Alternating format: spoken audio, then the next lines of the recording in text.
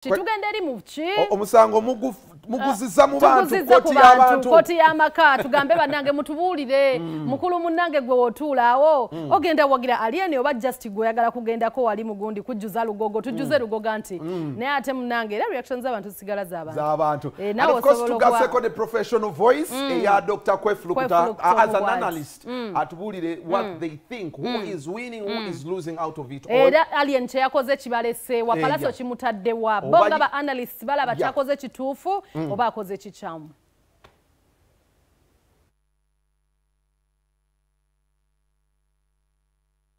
Saba chirisha? Chirisha. Okay, waliwo empaka eziriwo nga mwenda Freedom City, Alien Skin nga mwenda lugogo ogenda wa? Freedom City batalina kyengamba kuba. Sayigwa musime. Musima nti mumanyi mwenna baba bandaba. Abera Pallaso Saka Free Boss King of the East. Yeah, man. So tugwere lugogo. Tuba tulina kugwera lugogo kimanyi. Si wa city ya danger. Talina kyasobola tugambayo. Omuwala na buwala ni. Nedda si kumuwalana. Baana bato mu industry ate tatubagala naye ate omuliro mungi. Bazze n'omuliro mungi ate nga sitetwetaaga. Alien Skin, Freedom City. Alien Skin. What's Alien Skin? Alien Skin was up the window walk in that city of danger. I don't know what money in terms of that ambulance music or career. I'm in the course in the Lugogo, Great Ovo, Love Fest. Soka togeye ku lutalo lwa Alien Skin ne Pallaso. Olulaba otya? Olutalo lwabe zimu ndowooza ku ntalo ezaddala.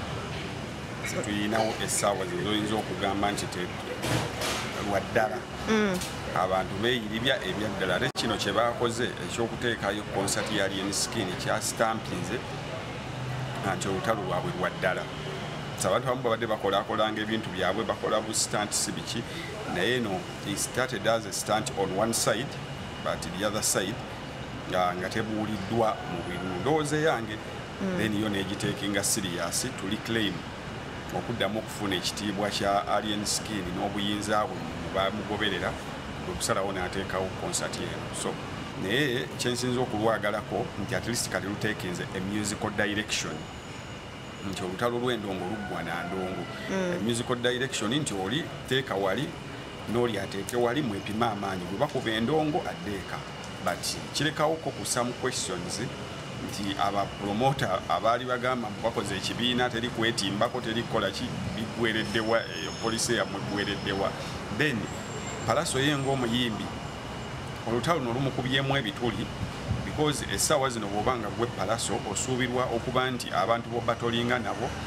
ye saha ne gravity kukakasa obusenze bwe mu kifo ekyokusatu awo mu ba big three babies ba generation ye omuli gravity bafana ne saha so kirekawo ebibuuzo ku ye wawayimiridde naye don't rule out Alien Skin kubanga mukubireeta abantu mu concerts mulimu historical factors kati nga bamisaaki balina ebyafaayo ebigagga ne music omugagga zaakula n'abantu then waliwo ne trending is also another factor leeta abantu mu bivulu ng'ekintu ekiba kitrending ekiriko essaawa eyo abantu batera okukibuukira ne bakigoberera so Alien yapimye bulungi nnyo obudde bwe nga ya trendinga n'akwata n'ateekayo ekivulu so tomululinga out mu nnaku zino ennya Spice Diana yategekera ekivulu kye emyezi gyawera ndowooza 8 Chameleone emyezi gyawera 9 Wininwagi yatutegekera wiiki ezi wiki 3 ate n'afuna abantu ababasinga bonna abategekera ebbanga eddene kubanga ye yaliko ng'atrendinga so don't rule this guy out anytime asobola okuwa surprise ku gundi awo naye era ne Pallaso tomululinga out Alien Skin appeals to a certain group of people and Pallaso appeals to a certain group of people bafaanagana kakati Pallaso nkugambye nti ebyafaayo bye birimu Kamiri birimu ne federation kati nayo ezanya party nene mu lutalo luno federation abantu bagirabanga a government organ osegede kakati bonna kyolaga nti bakiwagi bonna abatawagira federation era tugenda oyinza obutalabayo muyimbi ali mu federation oba bali mu bukulembeze bwaya bagenda okupostingani Alien Skin chokera abadde bawakanya federation okusinga babadde bagiwakanya on principle nti eri mu kulya sente z'omuwaaki omusolo so kakati Okay. Chiri mu inboxes affe wano. Ndi wagundi.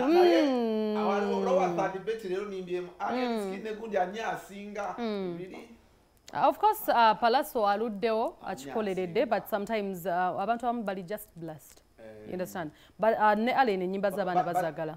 Okay, bino byonna byogeddwa. For some people, I don't know people why bagamba Alien alina, you know, social media manipulating, and not everyone is social media person. Of course, social media has so much vibe, but it doesn't make every decision maker is on social media. Let me tell you one thing. Pallaso, no, I see a very successful show. We get over that with authority, and they ngawe natandise the submission yange okuteka kukwa mukulu ono show ku Freedom City atukoze bulungi nnyo because now we can comfortably know nti tewagenda kubeerayo bayaye kati kyogamba fe bagenda ku Freedom City tuli bayaye ye audience and is proud of it kyogamba otuvumye obuyaye balina abantu beseba abamuwagira ab'obuvunanyizibwa nedda mulimu abantu abavunanyizibwa bagenda obeera ku Freedom City 7 nga tuli mu VIP nze munayingirira okugenda mpagira omwana he represents those and is proud of it.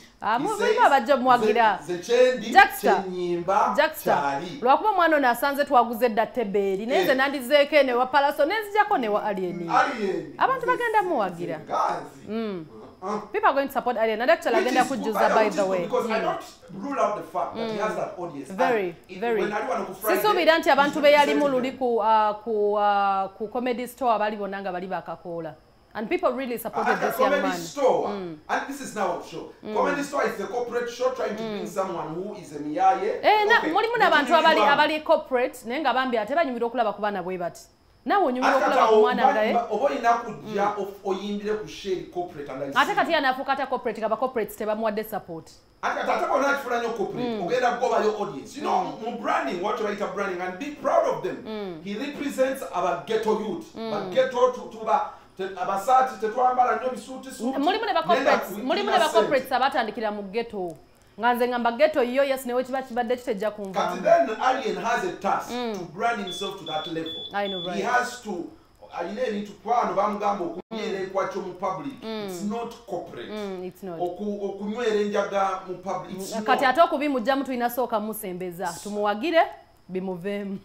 Katsoke tukole kunsimbiza abakama baffe. Tukyali ku program kawunyemu.